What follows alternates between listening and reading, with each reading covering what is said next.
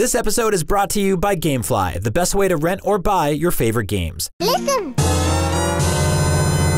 Welcome to Nintendo Voice Chat, episode 381. My name is Philip Musin, and today we have a bunch of Switch updates and news and a ton of games coming out this week I'm super excited about, and I'm joined, let's see, I'll start to my right here with, I think you guys have met this wonderful man before. His name is Per Schneider. Hello. Thanks for having me on the show. Great to have you here This is my today, first Per. time on NVC. Very excited to be joining. Good job. Finally. Yeah. Thank you. Over to my far left, let's go over to Zach Ryan. How you doing today? I'm all right. I'm good. Cool. You okay? You're a little down. Is that because that one block Well, I was trying to get got this. you down? I was trying to get the Jaxi block in the Sand Kingdom, and I missed it twice, and it just really bummed me out. All right. Well, But other than that, I'm doing fine. if Thank you you. want us to do it for you, just let us know. Don't patronize me, Per. Don't patronize me. And over right here to my direct left is Mr. Brian Altano. Welcome. Hello. Thanks for having me. I only have 3 moons left in Mario Odyssey, and they're all tied to Bound Ball, which is the worst. So I'm basically not playing Mario Odyssey. I'm basically playing a shovelware game at this point. Why don't you just buy 3 moons from It doesn't Shopee? count. You can't do it. Doesn't count. You gotta get the check marks next to everything. right. You don't Got have to to, light up that last light on the Odyssey. anyway. All right. Good. Yeah. Well, before we break into our main topics today, I did want to read one of our iTunes reviews because this podcast solely runs off of iTunes reviews, 5 stars only, right? So definitely It's all make fuel. sure if you have time. It's the power moons to our iTunes Odyssey. That's basically what keeps all of us going. We don't need food. We just need iTunes reviews. That's true. I eat them. Yes. So I wanted to read one left by Mr. Ryan Darmos. He said, "Top-notch dudes, 5 stars. I always love listening to this podcast. Each personality brings something to the table, and I'm 100% confident that you guys convinced me to buy a Switch. When Brian Boitano was in the Olympics skating for the gold, he did 2 slot shows and a triple Lutz while wearing a blindfold." Good man. Great. Yeah. That's You get the Boitano thing a lot? not anymore. Not It's often. over now, huh? Yeah. You know what? Because I think I outlived that dude. Right. No, he's still alive. No, Is he? he must be still. I think he is still alive, yeah. Oh, Yeah, he's out. Triple Lutzen He's somewhere. out triple Lutzed me and double Salchos. So I think we're let's even. take a moment to talk about these random Snapple facts in this review. If you're leaving us an iTunes review, please say some glowing remarks about each of us, but then also tell us something that we didn't know, like this Brian Boitano Lutz. fact. Yeah, very good. That's Yeah, nice. cool. The blindfold thing. That's interesting. Awesome. Very cool. So let's go ahead and easily segue right into our first major topic, I guess, of the week. And we just had a Xenoblade 2 Direct where we learned a bunch of new information. We got some Zelda DLC just today, actually, as of our recording. The Ooh, 9th, I gotta go get I that. believe. Oh, yeah. Yeah. So did any of you guys get a chance to play it at all, the DLC? It actually launched at midnight last night. No, I didn't have a chance between then and now, but it's. I slept.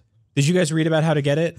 It's effectively like these sort of objects have landed at 3 separate locations throughout the world, and you have to go find them. Yep. I think Are they marked? It's an invasion. Yeah. So they're like clues that you get. So like a objective will pop up in your quest log, like it always does, and then you get some weird sort of assless chap pants that you get that show the sides of Link's legs, and But you've been asking for those, so finally. since day 1, day 0. But they're kind of Kingdom Heartsy, the costume. Like it's obviously Xenoblade, but I'd be more interested in like a cool new sword or something like that. So I didn't know if that's necessarily part of it. Wasn't there a weapon included? I hope so. With the whole armor set. I think that you do end up getting the Xenoblade. I'm not 100% sure on that. I actually haven't even started it myself. Yep. But I do know that you can get the full armor set, right? And then once you do get all of that, it gives you a pretty good buff, right? Once you equip everything. I think like certain items have to be upgraded, but it seems cool. Zach, did you check it out at all? I haven't checked it out. I want to.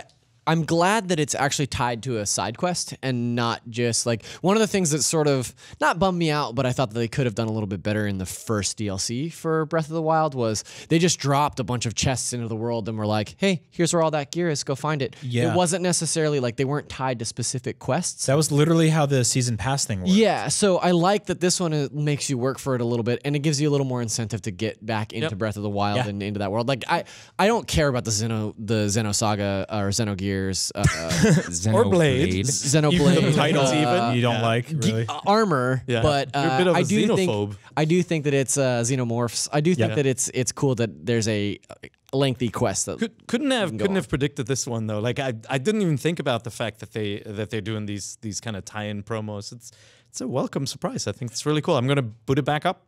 Do you think that it's a little backwards? Like, do you think that putting Link in Xenoblade armor is not as useful as it would have been to put like Zelda DLC into Xenoblade? Like, I feel like, you know, like I don't know, like as a bigger Zelda fan and Zelda being a bigger franchise, like Give them time. Yeah, maybe they'll return the favor. I mean, I think that because Xenoblade is like a month away, they probably like this is Nintendo's chance to sort of bring awareness to that. You know, like everybody's going to load up, Breath of the Wild, or they'll see that, something automatically downloaded. They're Then, Xenoblade Quest. What's Xenoblade if they don't know what it's about? Sure. well, see we that take it's coming one look out. at those assless chaps, and I mean, you're probably in like. Who could playing. refuse? Yeah, Right. that's it. Yeah. I'm sorry that I said the wrong name. There's a lot of Xeno games. It's fine. I'm sorry. I'm apologizing to you out there. Well, we're gonna make you play it. It's just 120 hours to finish. Talking about the direct that happened this week, like I'm excited to play it. I think that one of the last check boxes on the Switch this year is like a really deep JRPG. So let's have it. Yeah.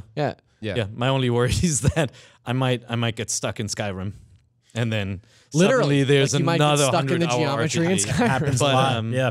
But no, it's awesome. I think it's great. Too many games to play. That's so cool. Well, it's like one thing that It's a there's good all feeling. these games to play, but there's also all these other games that are making me go back to them. Not making me, but they're nudging me. And I think like with the Zelda DLC coming eventually, right? Probably this year, we keep hearing. It's this year. And then the stuff that just launched now, it's like, okay, well, like I want to start playing a bunch of these new games, but all the old ones keep pulling me back. I had the same thing with you and I were playing Horizon just the other day. Yeah. Which I wouldn't have guessed with all the new games coming out, but I'm glad I went back. Yeah, me too.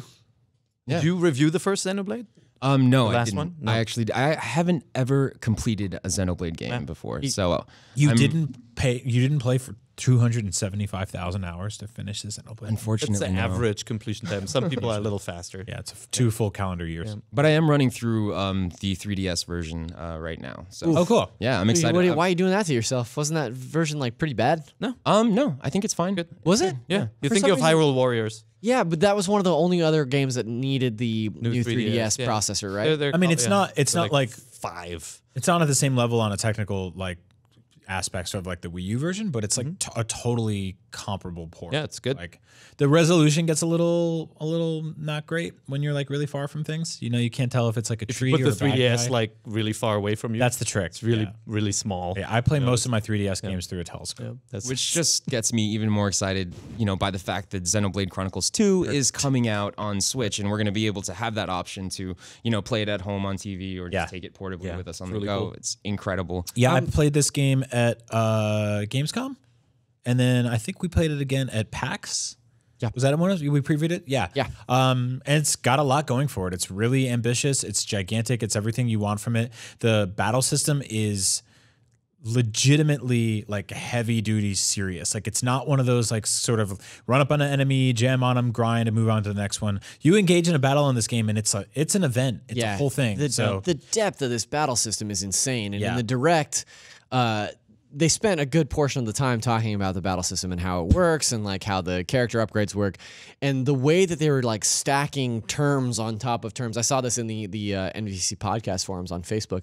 People were like, is anybody else really intimidated by Xenoblade 2? Because Yeah, totally. it looks really, really deep. So Thank you for saying that. So Andrew played it a bunch. He couldn't join today, but he's got a full preview of the game up by the time you watch this. Yeah, And he's he got a really cool developer he was walkthrough. Very excited about the over the battle system. He said it's really He's cool. one of those people that can, like a lot of JRPG fans, can really lock into a system that gets this intense, right? And really pull apart the minutia of it, collect every little thing. He's a total completionist when it comes to games too, so I see him looks even cool. falling even further down the well here. But with me, as someone who like sort of nowadays only casually plays RPGs, I did find the system intimidating, but I also found myself like sort of growing to it after a little while. So I think there's going to be a lot here. And yeah, this is like Zach said, like we're kind of missing this gigantic JRPG on the system. The last one we really had was like I Am Setsuna, and that's such a different situation. It's a small big game. Yeah, This is a big big sprawling game. RPG. In the works for many months. So it's pretty cool. But you've been playing a different game for a while, huh? Yes, I have been working on my review for a little game, little AAA shooter called Doom, actually, for Switch. Yeah. Is this your first IGN review? This is my very first IGN review, yeah. So I'm really, really excited. It should be, by the time this podcast is out, that should be out as well. So you guys should be able to check it out. I can talk about everything. Yeah, you had one of those great moments that are, to me, like, when I think about IGN, why I love it, and when years from now, when I'm a retired old man, and I look back on like my favorite moments from IGN, it's when something is happening in the office that attracts a large group of people to kind of stand around and gawk at. Yeah. And sometimes that's a negative thing where we're like, oh man, this doesn't look good. But sometimes like this, you were playing the Switch version of Doom, and everyone gathered around a big 4K television to watch you play this game, and we all just were sort of like, it's Doom. Yeah. They did it. Yeah. Like, and to me, I think what it surmised was that a lot of the excuses that we have historically heard from third parties about not being able to port things here and there when it comes to Nintendo and their underpowered consoles, that's kind of gets thrown out the window here. They kind of make it look easy, right? Obviously, it's a step down, right? You noted this in the review. It's 30 frames per second, not 60. Some of the sheen is missing. Yeah, right. But it runs nicely and it feels right. Right. I think it's a completely competent port of Doom. I think it works excellent on Switch. Obviously, you're not going to get, the high fidelity graphics that we'd get like on a PC or PS4 or Xbox One. But that doesn't really matter because the gameplay itself is what is the selling point for this game. And the game is a lot of fun and it's perfect on Switch because it does have that sort of pick up and play mentality. Like there is a great story in Doom. I really enjoyed Doom's story, but at the same time, it's not something that you really have to pay attention to. And it's got that arcade mode on top of it. Too, yeah, right? There's an arcade mode in there. It's got the multiplayer. The only thing it's missing is the snap map editor, which I think it would have been pretty cool to have that option because the Switch is such a social system to be able to like play with each other like that and share maps with each other. I wonder if that's the kind of scenario where Bethesda is sort of watching to see how well this one resonates and if they have time to add that kind of stuff later. Because I know the multiplayer aspects of this game are sort of a piecemeal download from everything else, right? When you buy the game or you download the game, you're only really getting the single player, and the multiplayer is a completely separate download on top of everything else. So if they're analyzing it like that, and there's like the single player, multiplayer, maybe the snap map thing is something that can show up down the line if a bunch of people buy this game. Yeah, I could definitely see something like that happen. Yeah, it's cool. And how does it perform in handheld mode? Oh, yeah, handheld? Yeah. So I played it handheld. I haven't played it docked yet. You obviously played it both. But handheld, it's just surprising when you see the game run that it's on this thin thing, right? Like it's amazing. But when you put this even next to some of the redesigned smaller consoles, it's like it's so tiny and it's running this game that is pretty damn good looking, lighting wise and everything. Yeah. If you're watching the video version of this podcast, you're seeing the IGN graphics comparison that we made between the Switch, PC, Xbox One, and PS4. Yep. And it reminds me a lot, like graphically, of the beginning of this console cycle when we saw games that came out for PS3 and PS4, or Xbox 360 and Xbox One. The fidelity isn't too far off. Like no. It's a little muddier. That you ran into some frame issues, Philip. Like you ran into some frame rate issues. Yeah. Actually, it didn't seem to matter if I was playing docked or undocked. Oh, okay. Yeah. There's a little bit of slowdown. Right. They weren't too clear on what the exact resolution was. So to me, it appears to be dynamic, and and it caps out at 720p. Whether or not you're playing in TV mode, and of course in handheld mode as well. Yeah. So when you're playing in TV mode, especially if you have a big screen TV, you're gonna see those lower resolution textures. I mean, even something like the crosshair itself is a little blown out, and that can be a little annoying while you're playing. Yeah, I was gonna say in terms of that, like I think that's what makes Doom sort of a great choice for the kind of first really genuinely premier first-person shooter on the Nintendo Switch. Because I think something like Call of Duty that is so much more like influenced or hinges on like sort of ranged weaponry a lot of times. You have a lot of sniper rifle stuff. Doom is such an up-close and personal melee-driven game. It's about shotguns. It's about just really smashing that dude's face in, and you got to be there for that. And I think the resolution loss when it comes to hitting enemies from a distance could be sort of a cumbersome thing, especially on the Switch screen at 720p. But I think for what they're going with here, I think it's a fantastic. You know what else makes it perfect? No trees.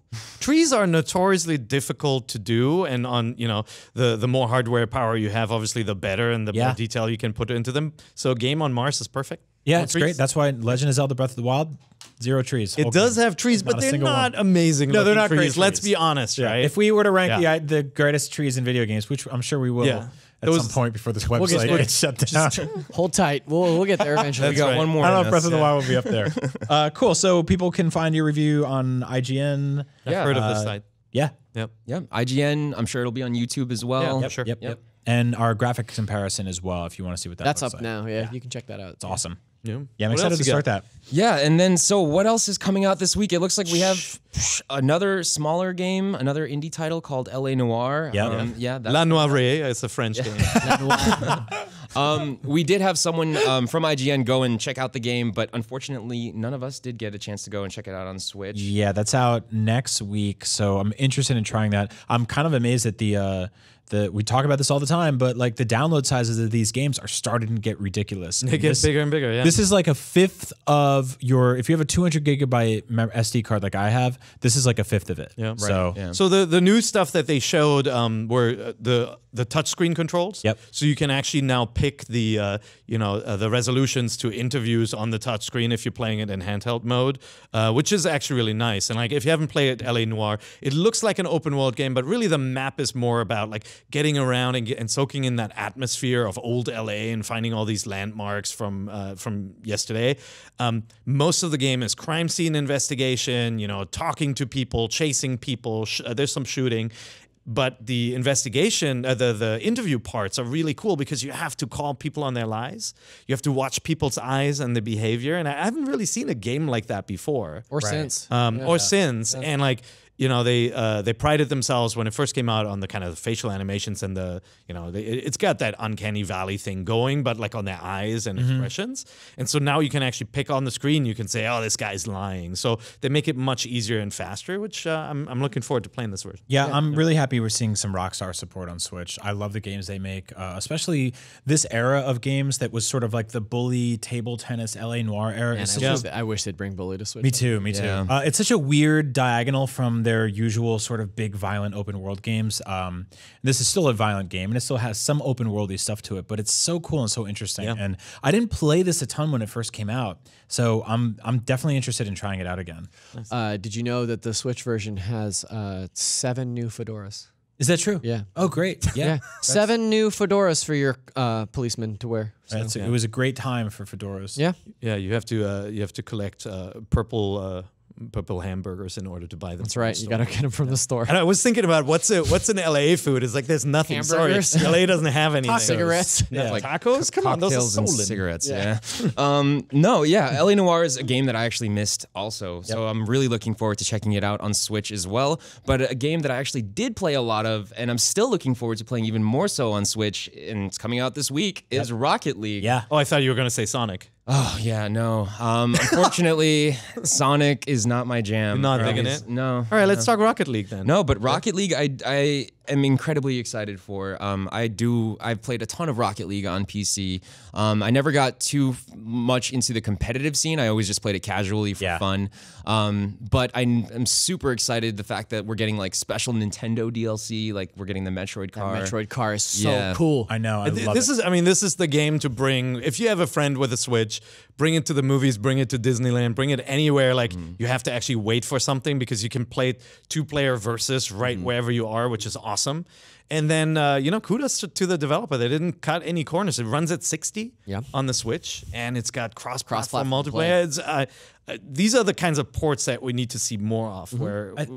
This is I think one of the most fascinating things to come out of this like sort of Nintendo Switch, Nintendo Renaissance era is that they do have an underpowered console, but all of these developers are finding these incredible ways to tell these stories at reduced resolutions with like a smaller, smaller storage space and not exactly the best like online infrastructure. They're finding like, as somebody, I've always been sort of fascinated in like that kind of demake culture, or like taking games and making them run on different platforms at different resolutions. Like a lot of really cool, interesting stories are coming out from like a technical level of how they're doing this. But it's a difference, if you remember, we got some of that on the 3DS as well, where you get the Lego games on the 3DS, but the step down isn't that big. Yeah. And so, the platform, the hardware is competent enough to run a game like Doom and do it justice, but it also encourages indies with 2D games to actually create them, release them on this platform, and some of them are thriving, so that's great. How much of this sort of like architecture and stuff is coming from Nintendo themselves, right? Like Nintendo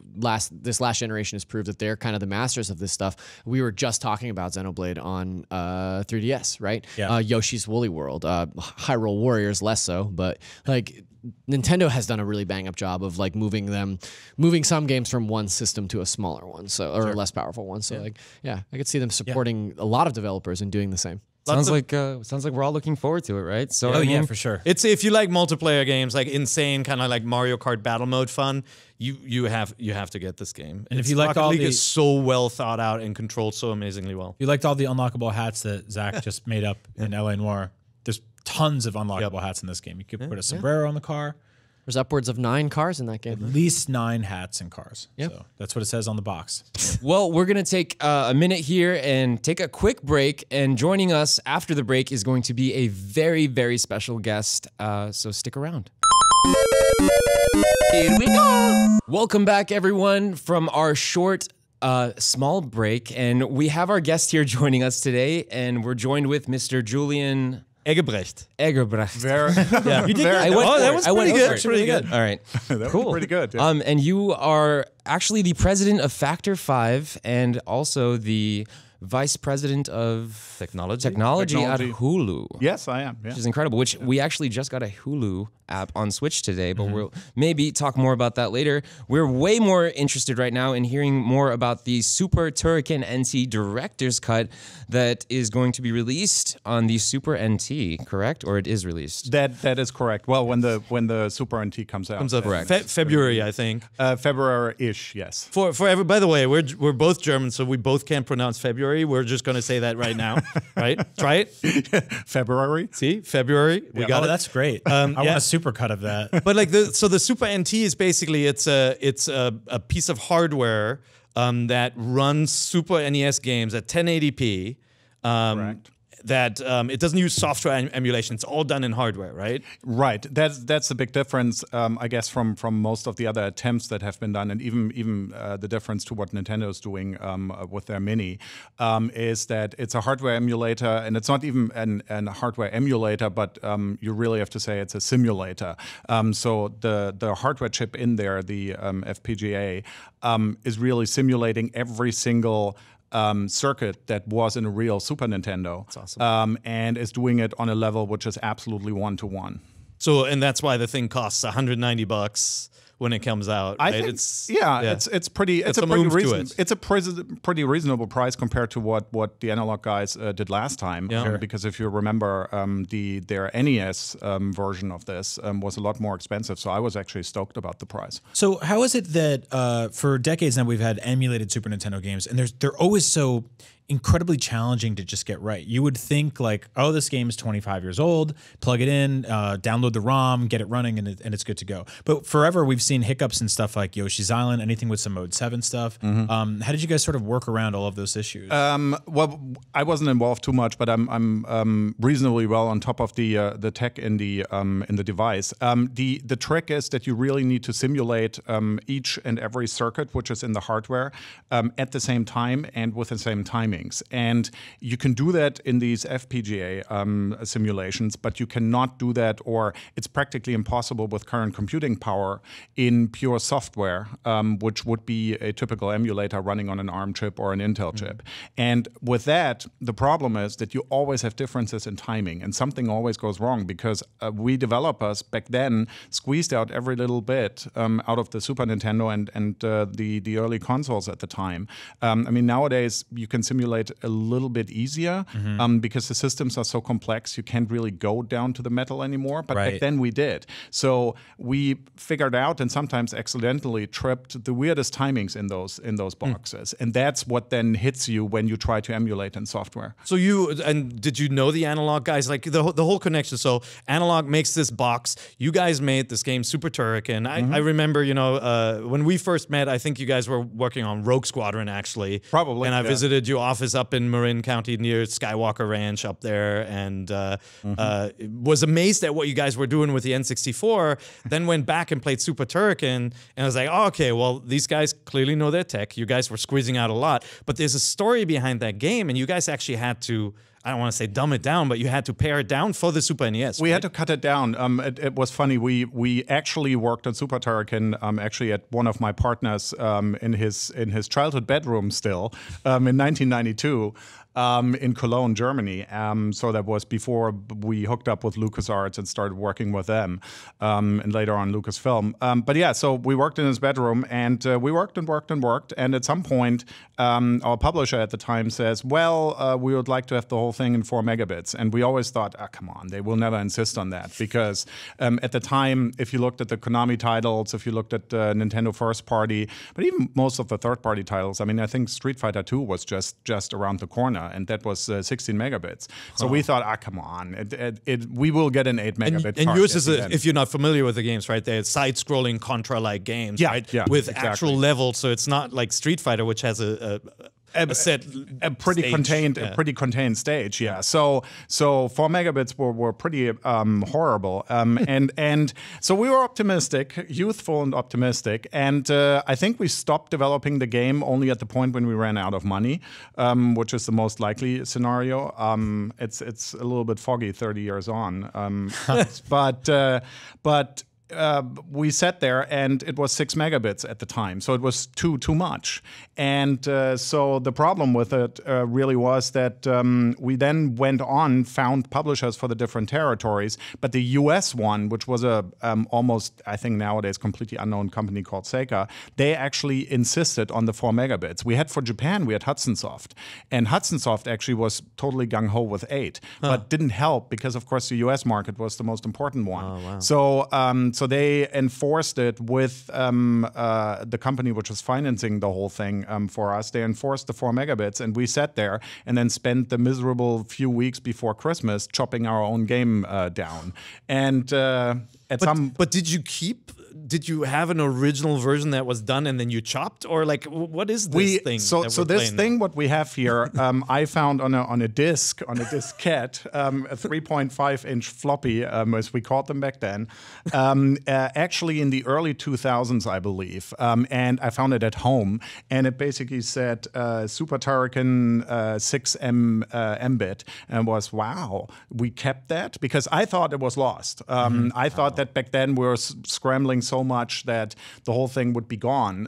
But no, lo and behold, we hooked up a disk drive to a PC, which we still had around in the archive at Factor 5, and there it was. And since then, I had it essentially on my hard drive and didn't know what to do with it yet because we were always looking for some special occasion. And we thought we had that finally when Nintendo launched the Virtual Console back then on the Wii.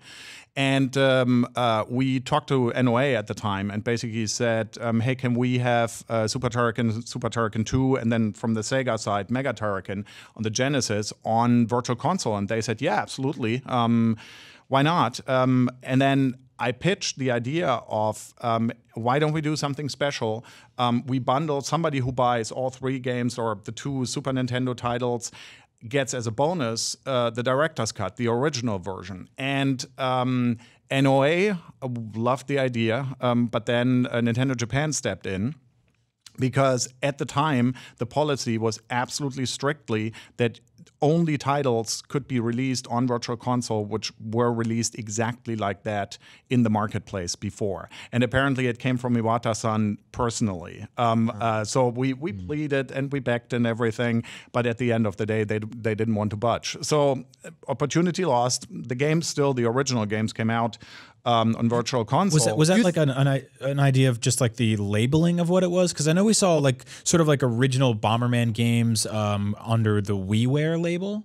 Like, was it just calling it a virtual console game? I mean, maybe they were worried that these games hadn't gone through QA. And that is something. I mean, of course, and we found some anomalies with which we would have been bounced out, I believe, because some of the code wasn't quite that good in terms of the sound chip.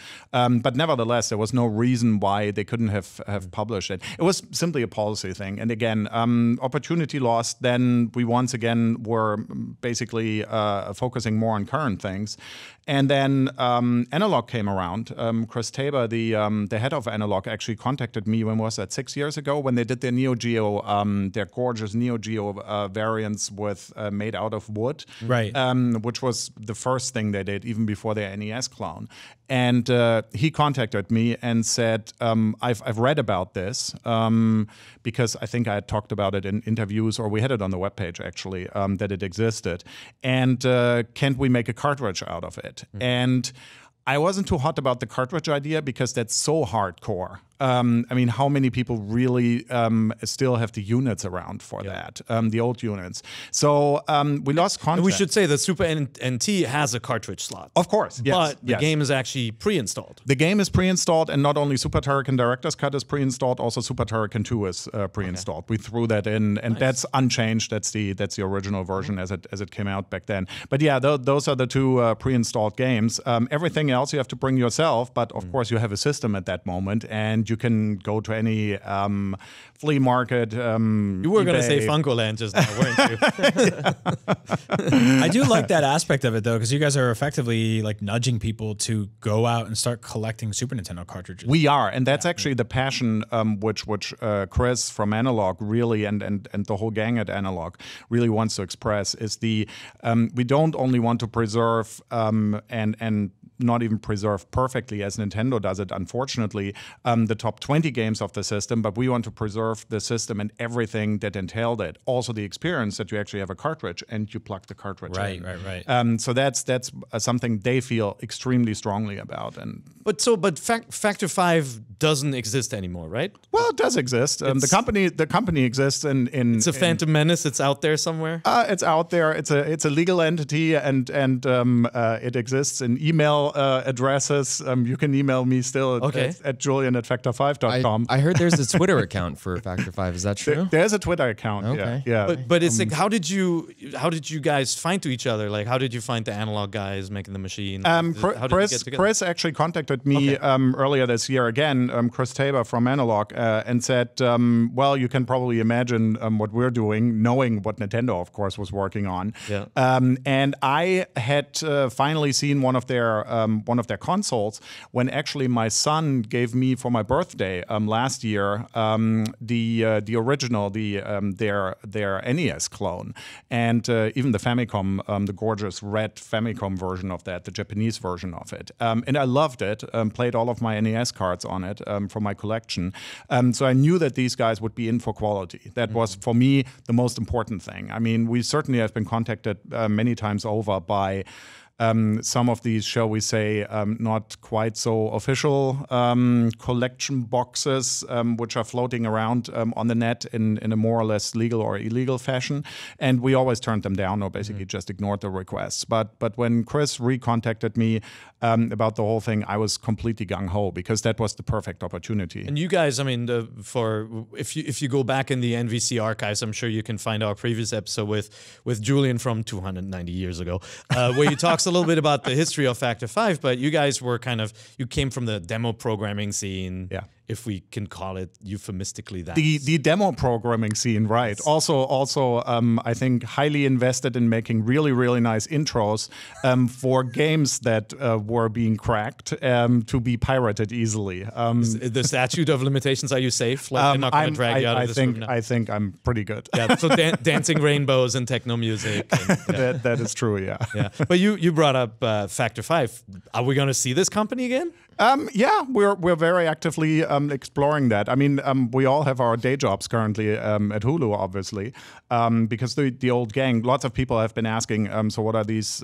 What are the folks doing, and where did they spread out? Well, we didn't spread out. We stayed together all of those years. Still the same bedroom with a teddy bear on the pillows, and obviously we moved over to Marin County at some point. But no, I mean the company in Cologne still exists. We're still up in Marin, and actually not very far from Skywalker Ranch.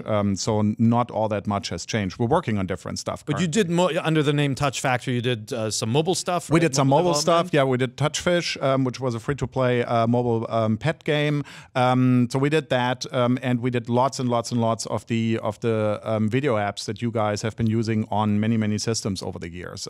We did some of the early Netflix versions for the Nintendo systems and others. Where's our Netflix? I cannot comment on any Netflix. But you can come on Hulu, which literally launched this morning, kind of like surprisingly in Nintendo's press release. They were like, oh, Hulu. I was like reading all the games and I was like, Hulu, is that like a weird match 3 puzzle indie game? And I was like, oh no, that's the video streaming service. Yes, yeah. So why now? Why today? Why not at launch, I guess? Like why not at launch? That was a political decision by Nintendo to a certain degree, but also a technical one, because they really wanted to focus on the game side of things on the one hand, and secondly, really only were able to provide the basic technical functionality that you needed to make the greatest games on the new console. So one of the things which was missing until recently was one tiny little bit of encryption that most of the professional video services unfortunately need. And once that was unblocked for us, it was not a problem to get the whole thing going.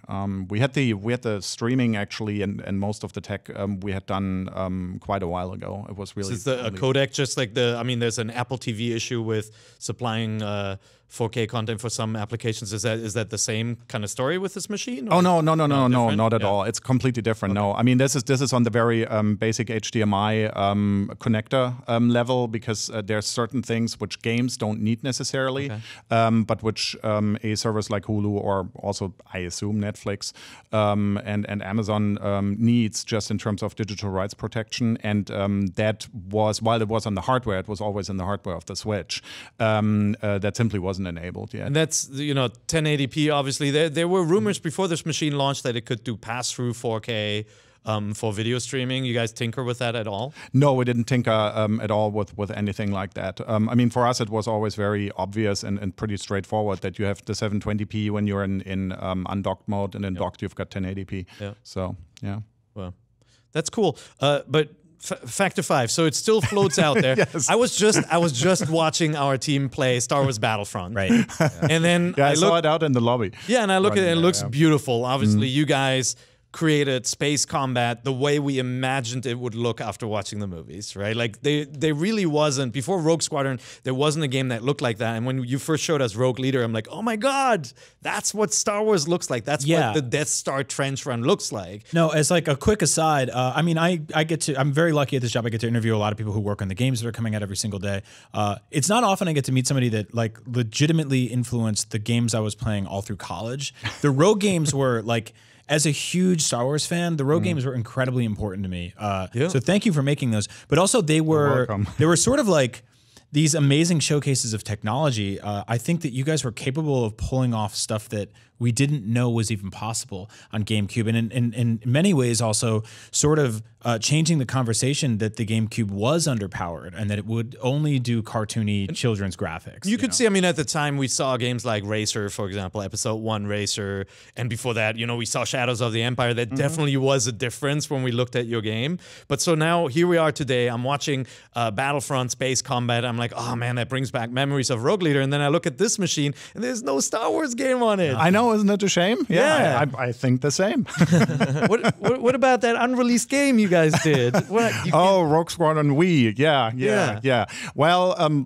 shall we just say it's something which, you dug out the footage which we released at some point. It's definitely something we, in some way, shape, or form, which should really come out of the archives. And I mean, all of the things that I think prevented that back in 2009 when we finished the game should be out of the way nowadays. So I think it's just about the willingness of probably us spending some time on it, Disney, Lucasfilm playing along with it, and then probably EA must be a little bit in the mix, but we'll see about that. Yeah, I was gonna say, because like obviously Lucas Games, the company that released all these games. Yeah, LucasArts. LucasArts, sorry. The last one was LucasArts. I'm wearing a Maniac Mansion. Nice. Hell yeah. Here. So I used to. I played Lucasfilm games back in the day, like Eidolon and Rescue and Fractalus and all that. Maniac That's Mansion. nice. Yeah, this is authentic, back from '86. So this I'm mostly stoked that I can still wear it. This road game for Nintendo Wii was completed effectively, right? Or It is close? not even effectively, but it was completed. It was done. It went through Nintendo QA. It went through Lucas did extensive QA. We did QA, so it was done. Yeah, it was And ready so to be released. I almost hate to bring this up, but like EA just canceled the new visceral Star Wars game. You know, the sort of the Amy Hennig's third person sort of Uncharted meets Star Wars game. That studio got gutted and moved around. What's it like being in a room when a Star Wars game get canceled? I mean. Not to evoke such miserable memories, but You're twisting the knife, man. I mean, like it's not often I get to sit down with someone who's No, like, that's true. No. I mean, you probably remind me of the worst period of my I tend to do that with people. Professional, if not personal life. So thank you very much. Nice to meet you. Yeah, that's Thanks for coming to do our show. No, it was a huge blow, and to this day, I mean, we had a few team members, or a lot of the team members actually either went on then and are not in games anymore, or basically have retired, and that sometimes due to illness. And a lot of them are saying it's the best work which we ever did. And I'm personally convinced, and everybody who did get a chance to play the game is of the opinion that it's probably the best game we ever made. So it's double hard in that respect. So your answer is that it was so difficult and miserable that some people on the team actually retired from video games forever. Yes, yeah, flat out. I mean, man. I personally wasn't ready to jump into AAA or basically even contemplate. I mean, I would still say it would be a hard road back to AAA, and I really wouldn't know if we would be prepared to do that again. But I was personally, for a year or two, was completely out of it. We were happy doing Netflix and doing Amazon and doing Hulu and all of these things that we did, because you could focus on the tech. The companies were large enough that you didn't have to worry about any politics whatsoever, and we were more or less completely switched off from the creative process, and that was needed because it's really heartbreaking. But that game. So the game, it was a best of, right? It had the entire last game. It was the original vision that we had for the ultimate Star Wars game that we always wanted to do. But then Rogue Leader, of course, on Rogue Squadron, for the N64, Skywalker Ranch at the time didn't want to have any tie-ins with the movies directly. So we were in the classic universe, but we had to come up with an original storyline. Then when Rogue Squadron was so successful, then luckily enough, they allowed that we could actually tie directly into bits from the movies straight up. And that then was Rogue Leader, but we only had 9 months, right, due to the launch title. So what was missing in Rogue Leader, and what should have been in there was really then in the third Rogue game, which was Rebel Strike. But there was also a lot of filler content and ill-conceived decisions by the director, which happened to be me. So I take full responsibility for. This is all pre-Disney. This is the gutting of the expanded universe canon, which I imagine it's even more. I mean, one of the things I was reading in Kotaku's breakdown of the Visceral story was that if you want to get a character's like belt approved, it's got to go through the story group. It's got to go through all this stuff. You guys have to experience any stuff like that? Or? Oh, of course, it was always like that. No, I mean when LucasArts basically gave us back then the keys to the kingdom that we could work on Star Wars, it was, especially in the beginning, it was painful going back and forth with Lucasfilm licensing, because yes, of course, they even back then they had complete control over every single detail, just like Disney's Lucasfilm has nowadays, and it was painful, but it really paid off that our games, especially after the first Rogue, was so successful, and people acknowledged the fact that we deeply, deeply cared about Star Wars, and thus we didn't make any mistakes. I mean, every single thing that we ever ran by licensing back then, they immediately approved because we had a certain knack and love, first of all, love for the franchise. So we would have never done anything that wouldn't have fit the franchise, but also a certain talent to actually, if you do variations on it, then at least it needs to feel like Star Wars. And I think we had a pretty unique talent in that respect, which probably was pure German obsessiveness. Didn't you have one of your Rogue games had an unlockable car that you could drive through space? No, practically every single Factor 5 game, I believe, since the 3D era had the same unlockable car. I just wanted to point out. Was that your programmer's car? Or no, one of our sound and video post-production guys, Rudolf Stember. Yeah.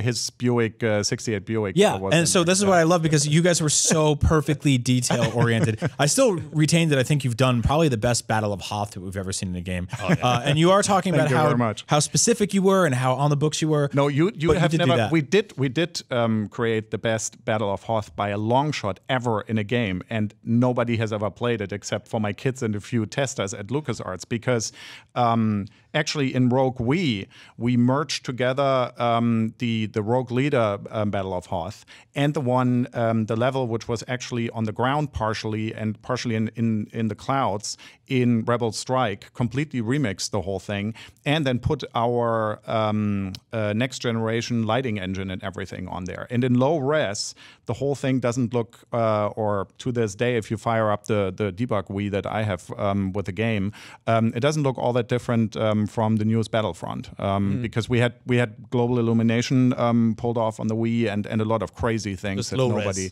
res. Just low res, yeah, which used to be high res back then. Yeah, no. Even back then. I mean, we're talking 2009 here, but yeah, people would have been absolutely utterly blown away. I want to play this so bad. Oh, yeah, and it is absolutely, I would say, the best Battle of Hoth ever done. We gotta do it. Well, next time you come on the show, bring your debug unit. Yeah, we gotta do a Let's Play. Exactly. Yeah. Absolutely. Yeah. Get you on expert mode afterwards. That'd be awesome. Yeah, that's cool. But I mean, you guys have you guys have a bigger back catalog than that. Obviously, you've got the Turrican games. Do you worked on indie as well, right? Yeah, we did. That was our first collaboration actually with LucasArts. Was Indiana Jones' Greatest Adventures for the Super Nintendo, which was on the Virtual Console. Actually, I was stoked about that. It was great that they worked that out.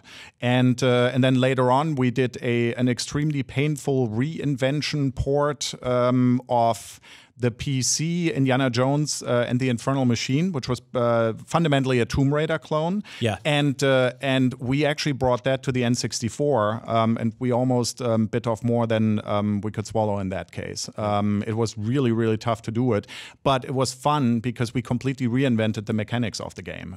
Lucas allowed us to basically say we essentially use the level design and the characters and everything and the graphics as they are in the story, but we completely redid controls and everything to make it more like Ocarina of Time. That was like one of the more ambitious N64 games. And before you joined us today, we were talking about the new Doom, the port of Doom, and LA Noire and Rocket League, all very ambitious games, performing on underperforming hardware effectively. When you port a game like that, what are some of the first things that die, basically? What are the first things that have to sort of hit the cutting room floor? It's less about the cutting room floor. It's about the you look at the original, and we've done quite a few ports. We did R-Type, for example, back then the arcade game port to a home computer, which is even more painful than something like this.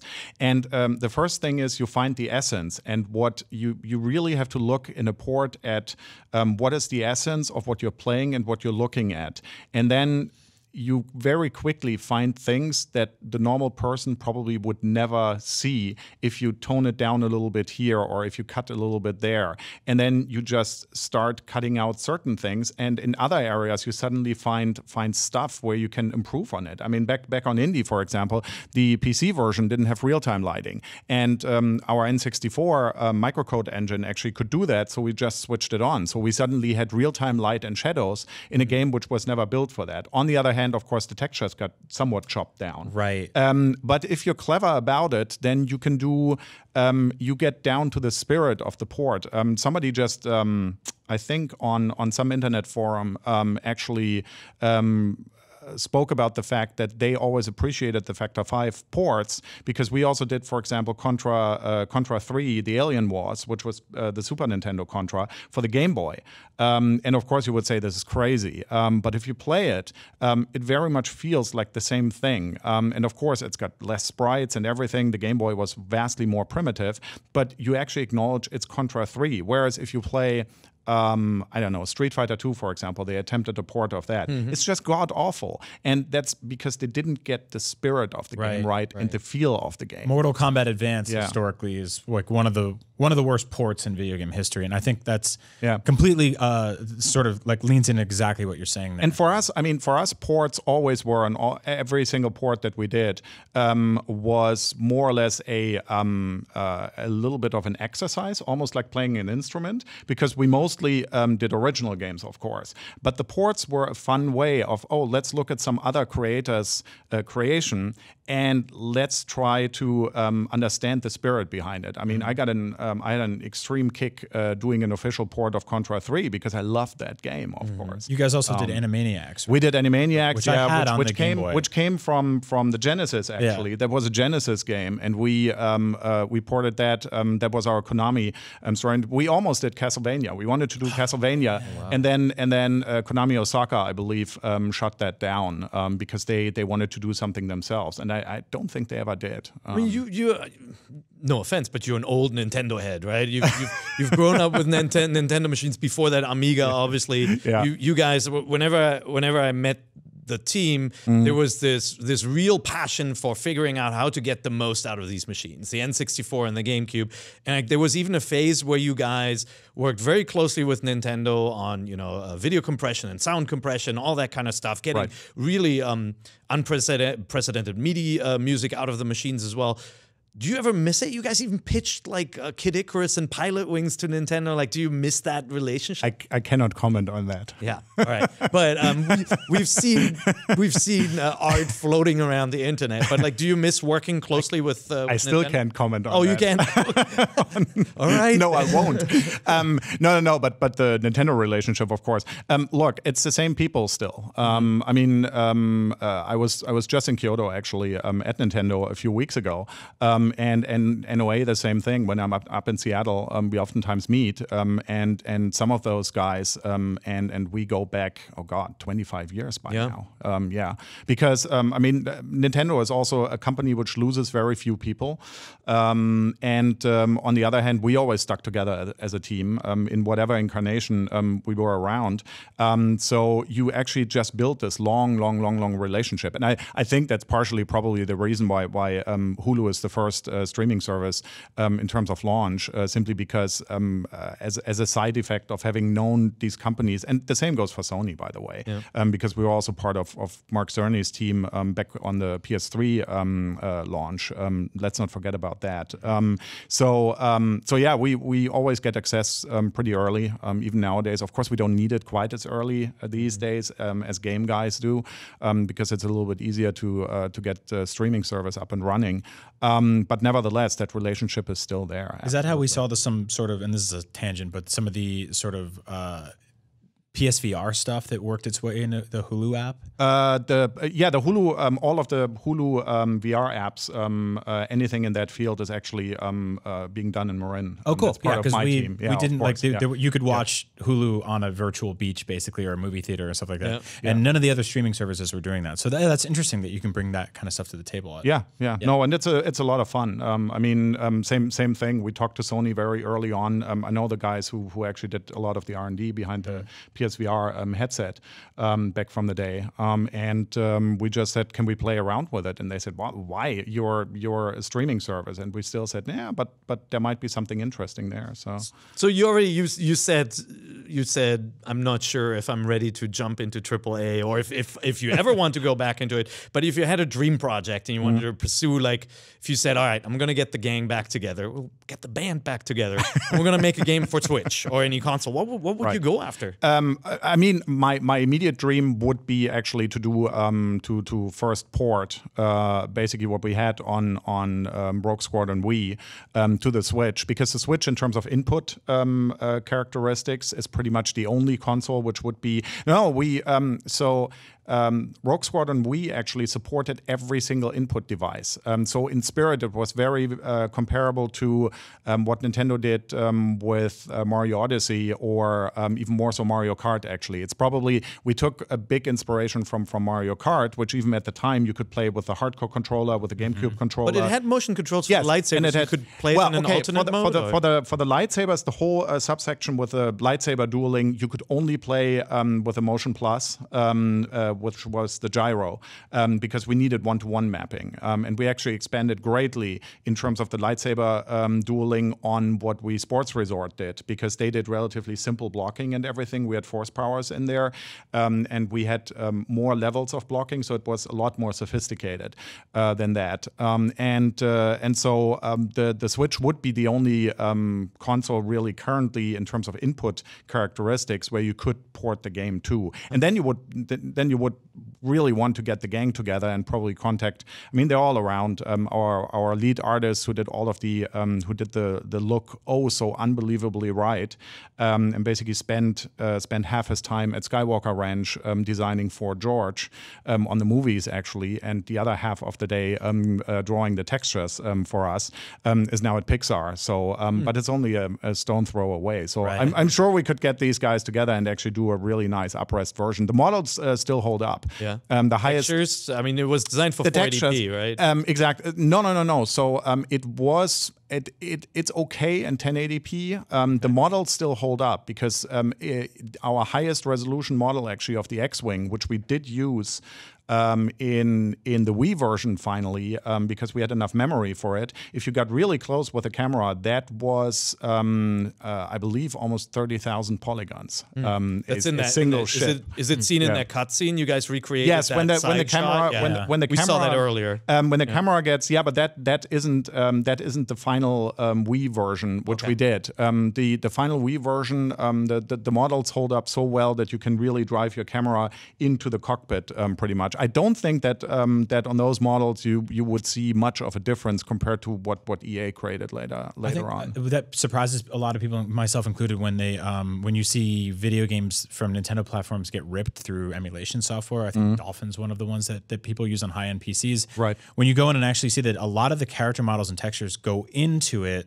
looking fantastic, and then the resolution that it, like say something like the Wii or the 3DS spits out at the end kind of blurs that a little bit, but there's a really beautiful game underneath all that. I think you always have that a little bit. You had it in 480p, and you certainly have it with the. I mean, the 3DS had certain rendering characteristics which were somewhere in between I'd say a PlayStation 2 and I mean, it could do powerful shaders, but on the same level, it didn't really sample the individual pixels at a very nice quality. Sure. And with that, you get exactly what you describe, which is a little bit gets lost. On the other hand, I was always amazed with the 3DS for what the chip was able to do in there. Oh yeah. So we never worked on it, but we had it. Well, we actually did. We did a couple of streaming services on it. So cool. We should take a quick vote. Who votes yes for releasing Rogue Squadron on the Switch? 100,000%. Yeah, I'm yes for it. Yes. Anybody watching maybe want to see this? Yeah. Okay. Yeah, So, I mean, I don't we know. decided, Julian. thank you. I don't know where all that falls in like the legal minefield of like Disney and Star Wars and Lucas and the games that they were working on before. Legal minefield is putting it mildly. Yes. Yeah. No, I mean the whole thing, how the whole thing fell apart in 2009 definitely rubbed a lot of people the wrong way. At the end of the day, it probably would have needed a little bit of courage from somebody to step up on that level. But it's really hard to get that back to life again. We're certainly up for it, and anything which happened back then has been resolved a long time ago. So the time would be right for it. The big question is anybody at Disney / Lucasfilm and or EA, if they have to be involved, up for the whole thing. But you never know. You never should say never. Well, when you're ready, let us know which congressman to write to, and we'll ask our fans. I can give you phone numbers to help. Congresswoman Kathleen Kennedy. Yeah, right to Kathleen Kennedy, exactly. Well, we only have a few minutes left here of the show, but before we wrap things up, we did want to go over the news here. So it looks like the other day was just the last day of the Miiverse. It is officially over, unfortunately. So hopefully you guys had fun checking in if you did check in. I know that a couple of my friends were on there making some crazy stuff happen. Brian, did you get a chance to? Yeah, I have such fond memories of Miiverse. I think it meant a different thing to so many different people, which was cool about it. For some people, it was this awesome art gallery. Yeah. Right. For others, it was easily and quickly accessible game help. You could get stuck in something and pull up a community of people. For others, it was a source of memes, such as why doesn't Metroid crawl? You know, which was people playing Metroid for the first time and not knowing how Samus fit into small barriers because they didn't know if you just go left at the beginning of Metroid, you become a ball and it's all good.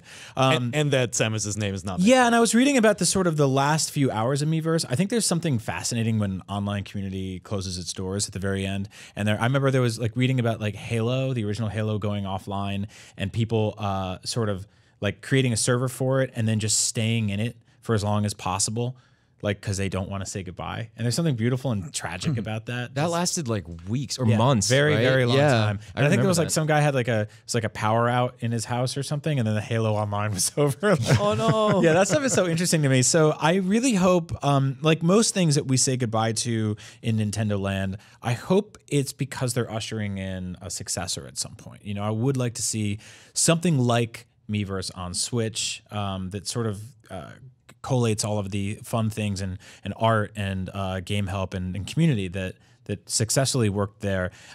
There's some stuff like if you go into Splatoon 2, for example. The community, absolutely. I mean, I think some of the spirit, you're absolutely right, is in the marketplace in the Splatoon game. Yeah, I mean, that's definitely inspired by it. I think if there was one thing which if they do it in the future, it should not be the first thing that gets loaded up when you switch on the system. I think that was a big problem. And one of the things which really got me stoked was when I had the first experience with the OS of the Switch, because we were so skeptical. Would they have a slow, long-loading operating system again? And Nintendo had promised us that no, when we saw that as a big mistake, and we really want to make it snappy this time. So when I experienced it the first time, I was in heaven. I was like, yeah, give me rather less features, but make it snappy, make it immediately accessible. But from there, you could easily then go into something like Miiverse as your hub.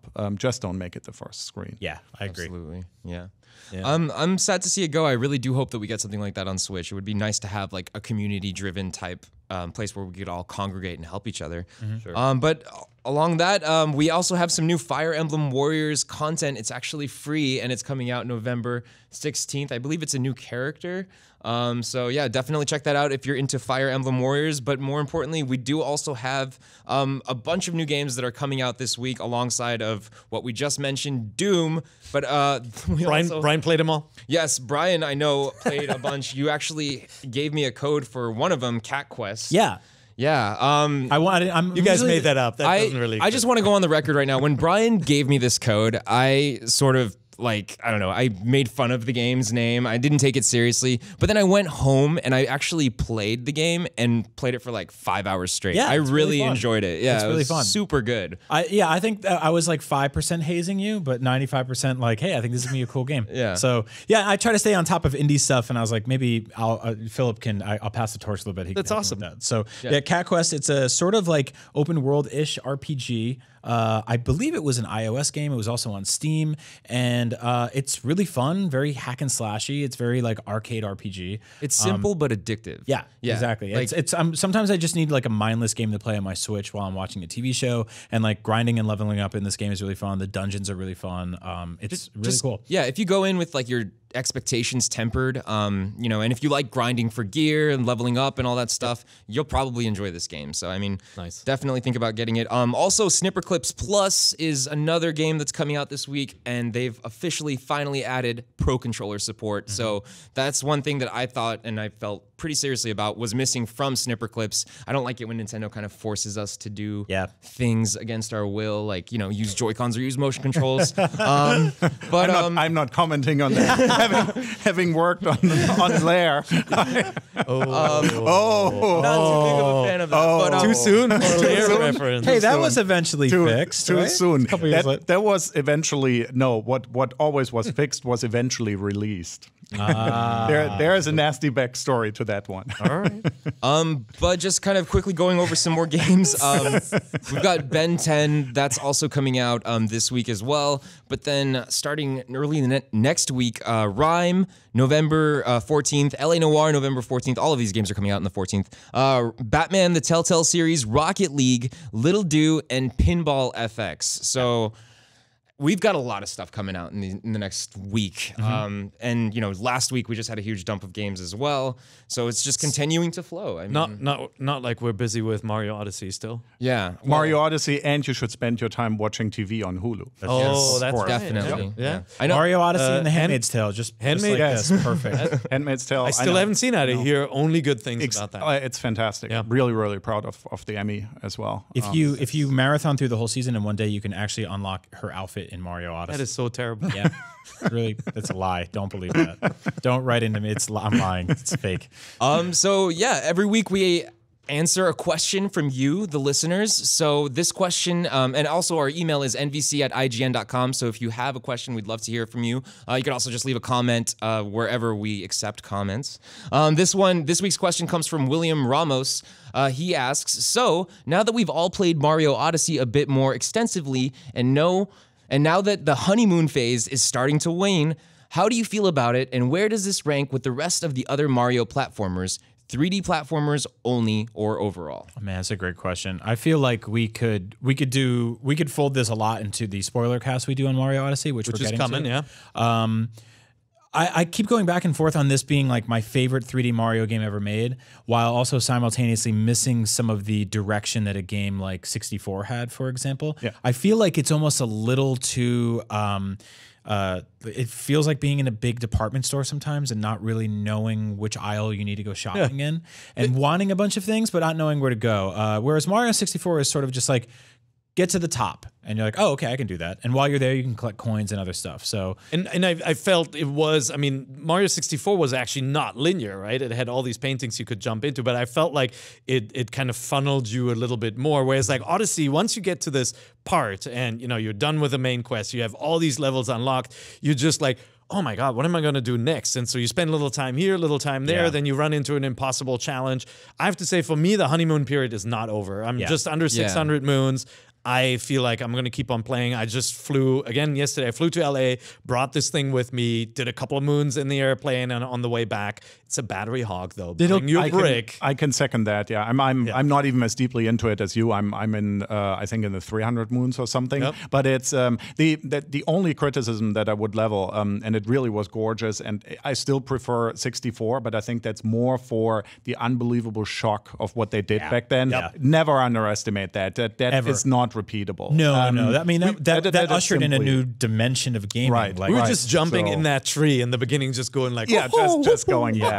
But I had a little bit of that feeling, I have to say, and none of the interim ones, even Galaxy, as brilliant as it was, didn't have that immediate joy of the controls, which they brought back with this one. And I spent in that first area actually probably about as much time as I did back then on 64, just playing around with the controls. And I was blown away because all of the previous, especially 3D World, I just took the control for granted and just played the game. Whereas here, I purely saw the controls and the brilliance of it and all of the different moves as a game in itself, just encountering them by themselves. So I think that's the level that Cappy brings into it, right? This sort of just like everything has almost felt like an evolution of Mario 64, which in itself was an evolution of the moveset that Mario had in Mario vs. Donkey Kong, which weirdly enough is the first time he ever went to a city that was Donkey Kong themed. So you're welcome, New Donk City.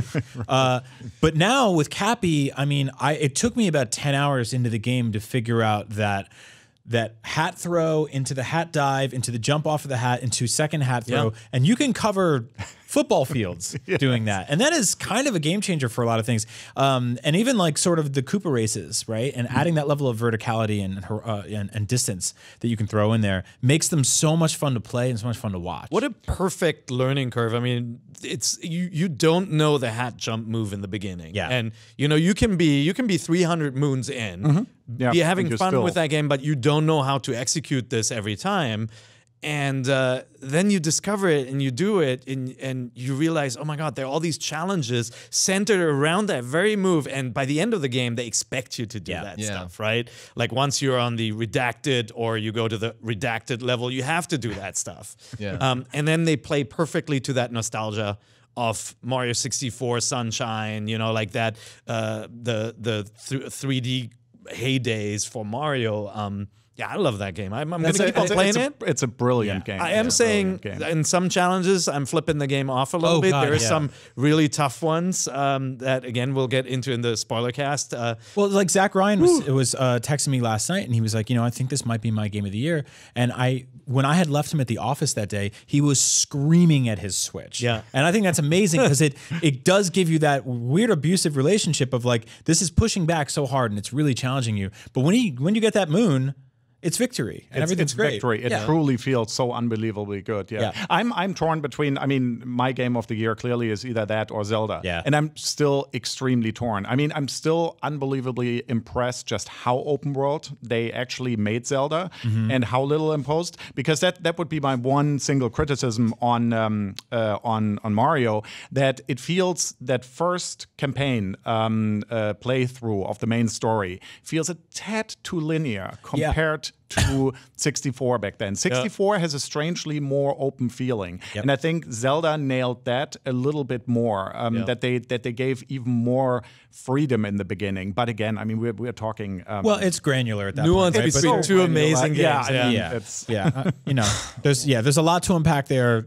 We'll be talking about Mario Odyssey for years. So absolutely, and we do definitely have a spoiler cast coming up. So definitely make sure you stick around for that. I'm sure that's going to be happening in the next few days, very, very soon. But thank you very much, Julian, for joining us. It was awesome Always having a pleasure. you here. Please come back very soon, hopefully with that Wii Dev Kit and copy of Rogue. We shall see about that. Yes. That's going to be it for episode 381 of Nintendo Voice Chat. Thank you all for joining us, and always remember to come back next week. And definitely, if you have any questions, email us at the email. And goodbye. See you soon.